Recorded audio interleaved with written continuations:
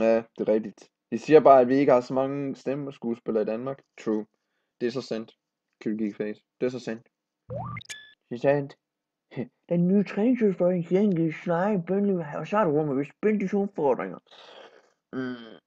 Jesus Christ, mand. Vil I prøve noget? Nej, det giver det ikke. Jeg har opfanget en besked på radioen fra en af Octavius' mænd.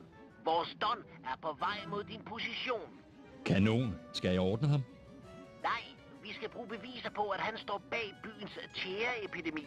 Med et par belastende fotos kan vi måske hjælpe strisserne med at få ham dømt og sætte en stopper for hans bagl.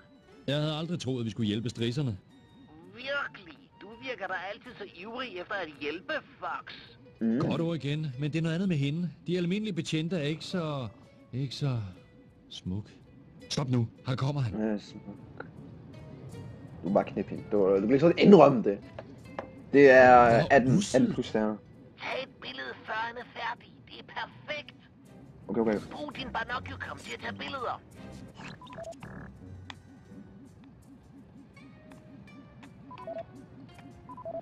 Sådan der.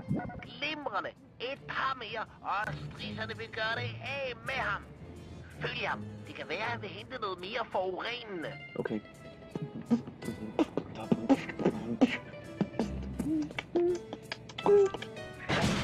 Det hører han ikke. Selvfølgelig.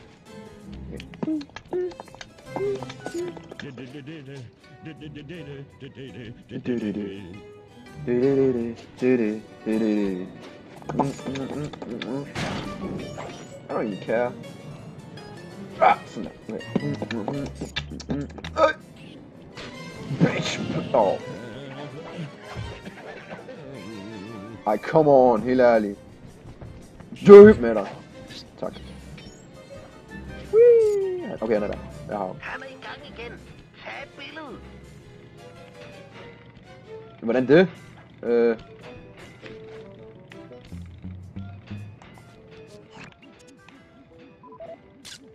Det stakkels fuglebad. Det er nok mere en dødsfælde nu. Han går igen. Følg efter ham, Sly. Det er kanon godt. Altså, det er bedre end journalistik på allerhøjeste niveau, mand. Nej. Hvor er han henne der? Okay. Bitch, dig! Nej! Okay, jeg ved, hvor han er henne. Fuck you! Okay, jeg ved, hvor han er henne. Okay, jeg har ham. Bare rolig. Jeg har ham. Right.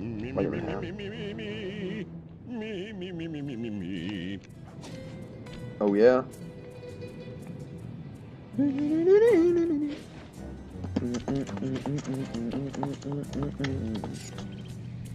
Oh.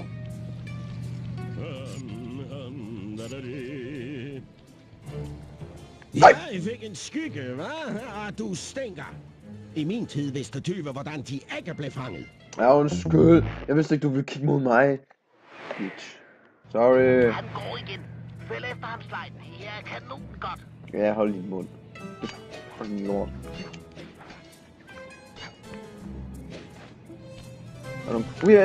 I don't even give F anymore. You kind of cat.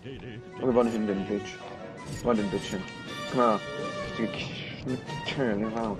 I vandet. Stop min vand. Jeg er så langt foran, at man ikke knipses eller hvad.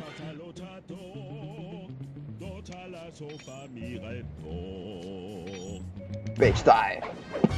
Nå, så vil jeg have det, bitch.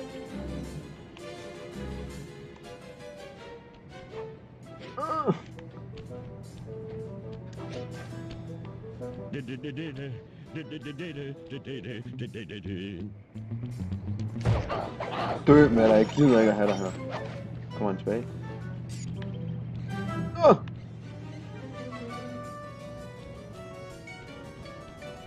Interessant.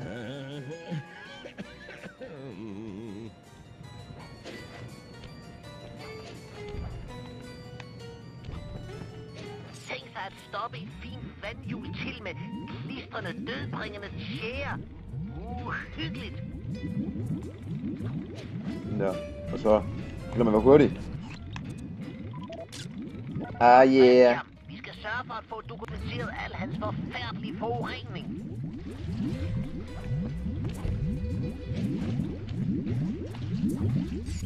Og han er lige der. Han er lige der.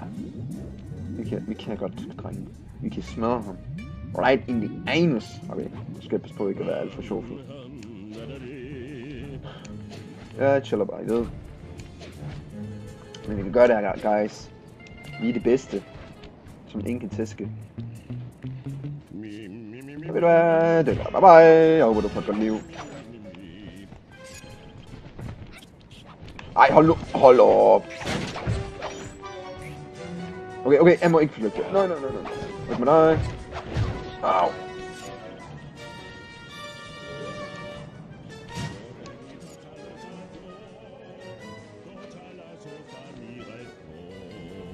Ja, hold din mund. Han bruger vist en kontakt, men der er ingen tjære. Endnu. Tag et billede alligevel. What? Slap være mere stille, Octavio, hørte dig. What? Hvad snakker du om? Hvad snakker du om, por favor? Din megabone, jeg forstår ikke, hvad du snakker om. Tag et billede alligevel. Jeg forstår ikke, hvad... Oh, shit. Jeg forstår ikke, hvad du snakker om, min ven. Han laver noget, men hvad? Det var en tom mur. Eller sådan en... tom mur, hvad jeg siger. En mur. Det er utroligt. Han har oversvømmet af kvadrende tjære. Alle de stakkels døde fisk. Lige så meget jeg hader at se, hvilke grufulde forbrydelser denne djævel kan finde på, burde du nok fortsætte skygningen. En dag vil folk få sandheden gennem dine billeder. Det er rigtigt. Hvor er det henne?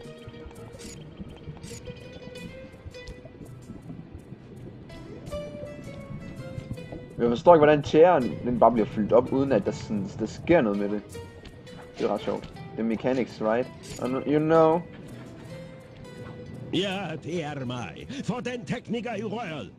Sly, se om du kan klynge dig fast på den bil Octavio kører i.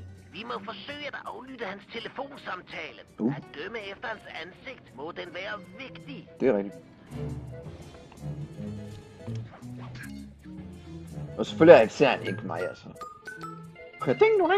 Hør her, Giovanni. Det her pariserhjul var en god idé.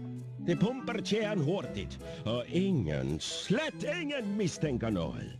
Men igen, vil det være nok til at få det hele klar til min operaoptræden? Bella, når folket kommer for at se mig synge, vil jeg sikker på, at de kommer. Også selvom de ikke har lyst. På den ene eller anden måde bliver de operafans igen. Hey. Okay, vi ses. Okay, vi ses. Satan, han har lavet en hæderkronet forlystelse om til et ondskabens værktøj. Bryd kontrolpanelet op med din stok. Jeg skal ud og omkoble nogle ledninger. Det er ret sjovt, at det er den samme måde at bare smadre nøgle på. Det gjorde han ikke på politistationen. Se væk om nødvendigt. Du skal nu bevidne elektromekanikkens mørke svide. Dræbe en masse stakkels uskyldige fisk.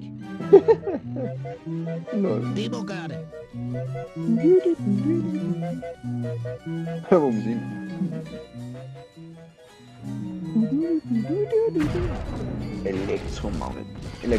Hvad sagde han? Sismens ting. Hey, penge! Jeg vil have penge! Penge! Nå, man. Nu når jeg jo for penge. Nå, whatever. Nå, og selvfølgelig så opdager Octavio det ikke. Det er sådan like, ja, det er sådan en ninja pariserhjul. Men efter den her, så tror jeg, at jeg stopper. Eller hvad siger I? Skal jeg fortsætte? Jeg fortsætter med at spille dagen lang. Hele tiden. Langt ud på natten. Der er ingen, der gider at se det alligevel. Det er jo mere for hensyn til... Mere hensyn til andres skyld, så jeg kan... ligesom være lidt mere interaktiv. I ved... Du ved min ven. Jeg vil gerne være...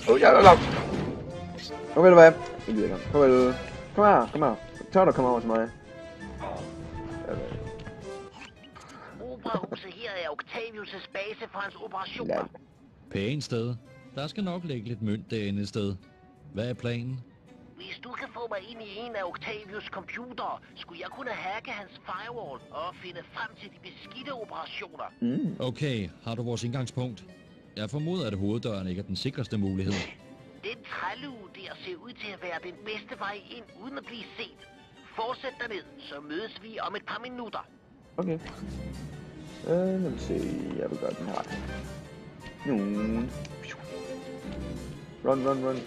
Gotta go fast. Gotta go fast. What up? Lol. Octavio er kendt for at bruge 3D-teknologi til sikring af sin ejendom. Vi får brug for dybdeoptimeringsbriller til at se sikkerhedsforanstaltningerne. Man. Funktionelle og moderne. Godt gået, Bentley. Jeg vil gerne sætte det på, men for safe skyld, så vil jeg gerne lade være med at gøre det. Faktisk, jeg vil gerne prøve at se det. Jeg vil faktisk senere måske prøve at sætte det på 3D bagefter, men ikke lige nu. Så... Hey, lol! Så I det. Woohoo! Jeg hopper lige tilbage dog. Jeg vil ikke gerne sætte det på, men for jeres skyld, så vil jeg ikke sætte det på, fordi så skal jeg have de der 3D-briller ting der, og jeg mener ikke nogen. Og jeg regner ikke med nogen af jer har det, så... Ved I hvad? Jeg vil bare gerne smøre det hele. Du vil penge. Jeg elsker penge. Du ved, jeg elsker penge. Vi skal trykke på 3D-sikkerhedsknap. 1, 2, 3. Gør dig klar. 1, 2, 3. Flot. Okay, let's go. Jeg penge alle dagen lang. Ligesom i første afsnit, lige ved at penge. Du penge det bedste. Altså, man kan ikke leve i en verden uden penge. Altså, man kan ikke leve i den her verden uden penge, så penge er meget vigtigt, især når man ser på beefnet. Altså, beefnet, det er noget af det vigtigste, der findes i ens liv. Det er så vigtigt. Du kan ikke leve uden beefnet. Beefnet, det er altså et, det er det, jeg vil kalde for det skumle sted på internettet, og af en eller anden grund, så er det kan give dig mærkelige ting til dig. Det ser ud til, at Octavio er glad for sit 3D-synkroniserede sikkerhedssystem. Vi gør det. 1, 2, 3. Sådan! Farvel. Vend I mig med. Pokkers, min booster vil ikke være nok til at komme frem til den næste dør. Jeg har foretaget en række forbedringer på min kørestol, men ikke nogen, så jeg kan flyde. Tænk ikke på det, min ven. Jeg er sikker på, at vi kommer over, og det ser ud til, at der er en masse både, der kan fungere som en god bro. Okay, jeg afventer dit signal. Du kan bare flyve, der ikke. Har du ikke en eller anden helikopter ting, ling. Whatever. Men faktisk det sjove er, at hvis du har 3D-briller på nu, faktisk, så kunne du... så kunne du faktisk se nogle partikler, som kommer hen imod dig. Fornøjelse at kunne meddele, at tjæresugeniveauet er det højeste nogensinde. Jeg er dog ked af at kunne meddele, at der er nogen af jer, der ikke har holdt trit med orkestret, hvis I forstår det. Altså de partiklerne der. Jeg vil se Marco, Rafael og Julius i det primære vakuumrum med det samme. Vi skal tale om jeres pensionsaftale. Og hvis nogen af jer siger, at de prøver at stige af, skyd dem i ryggen.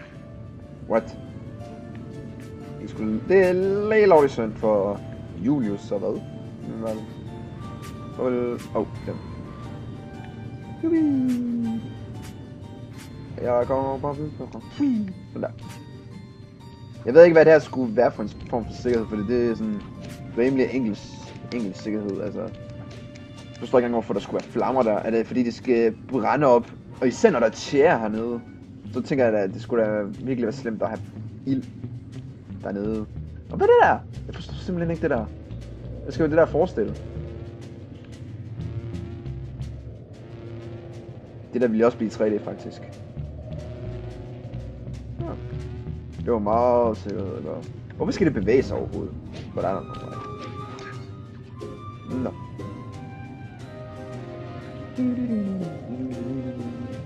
Døren foran dig er armeret. Ja, sure. Vi er nødt til at bombe os igennem.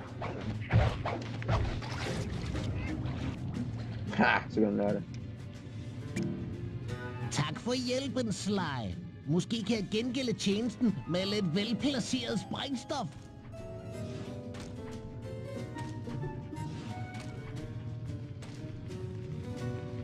Okay, tilbage. Tak, min ven. Tak, min ven. Nu tænker jeg bare om Bentley vil med. Vi ser, vi skal udtale med. Damn, det var på. What? Døren er lavet af 10 cm tyk skudsikker plexiglas. Mine bomber kan ikke engang lave en bule. Se om du kan komme rundt om den gennem ventilationsskakten. Jamen, det var da pænt, da jeg kom forbi til et par færdige råd.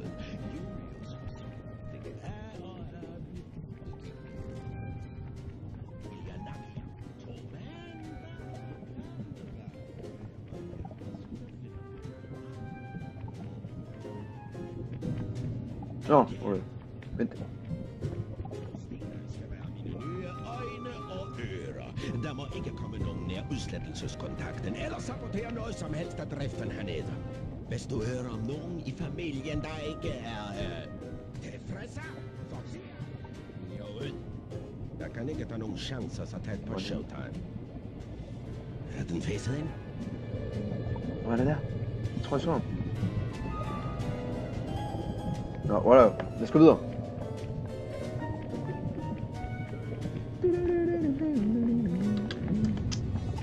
Okay, let's go. Yeah, what a bitch. What a bitch. Hvor mange liv har du? Du er ninja kid, hva'? Du er silent, come her.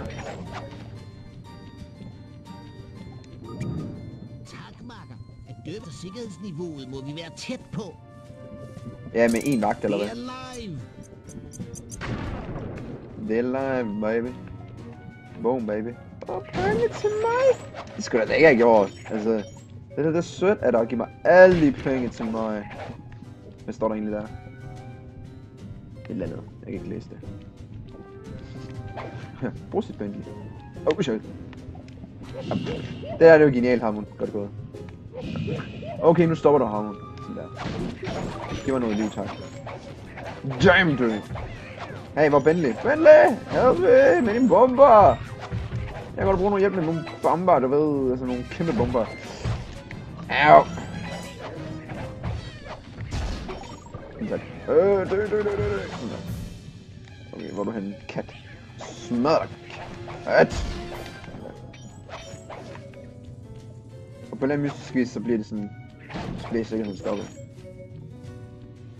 Synkronisere uger og... 1, 2, 3. Han trykker bare i luften. Han trykker bare i luften, Bentley. Det er nice nok. Man burde faktisk tage tid til lige at tænke på, at det her... Alt det her, det er faktisk nice lavet. De her plakater. Alle detaljen og sådan noget. Det er faktisk ret nice.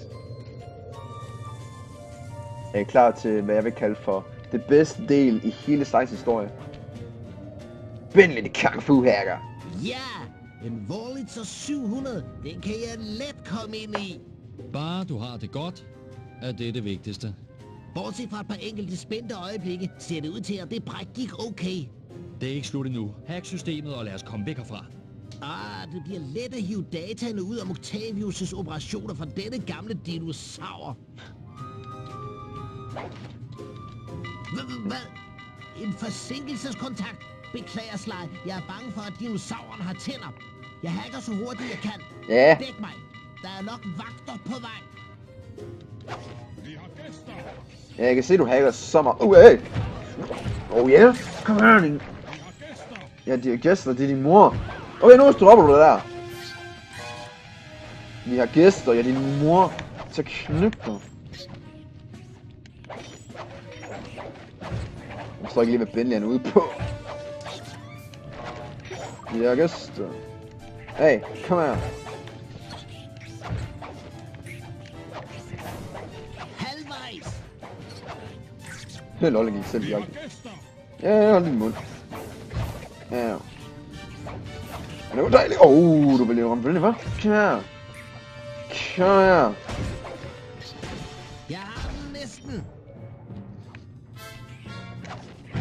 Nej, Ben, lidt om dig. Okay, nu gør du lige nu. Så tæt på. Jeg er så tæt på, at din mor kan knæppe. Sådan der. Sådan der. Download fuldført. Nu kan vi finde ud af, hvad Octavio helt præcis er ude på. En knæp hans mor. Okay, dårlig joke, sorry. Dårlig joke. Jeg er så dårlig med jokes, er jeg ikke det, hva'? Nå. Der er kun 2 på. Okay, fair nok. Jeg tror også, det er et godt tidspunkt at sige rigtig mange tak for dem, der har været med at se på. Cute geekface, han er den eneste. Men nu er jeg lige meget. Fuldstændig ligegyldigt. Det her, det har været den første del af Sly Cooper. Jeg ved ikke, hvordan det vil blive uploadet til YouTube, men jeg vil uploade den på YouTube. For glæde og gavn. Og forhåbentlig så kan folk komme med deres kommentarer på, hvad folk egentlig vil. God gamle dags Illuminati. Nå, men det var rart at spille det her spil igen, og selvfølgelig vil jeg gøre den færdig, når jeg får tid til det. Der er eksamen på vej, så jeg ved ikke, hvornår jeg gør den færdig. Men det bliver hen over sommerferien. Det bliver færdigt hen over sommerferien. Og jeg vil anbefale, at I ser den gamle Sly 2 Let's Play, jeg har lavet, som er nede i beskrivelsen. Jeg indrømmer faktisk, at det er måske en dårlig Let's Play, jeg har lavet, men det var den allerførste Let's Play, jeg har lavet hele mit liv. Så jeg vil anbefale, at I kigger den med på den. Så rigtig mange tak, fordi I har set med, og jeg håber, at I vil se mine andre videoer. Så vi ses til næste gang. Peace!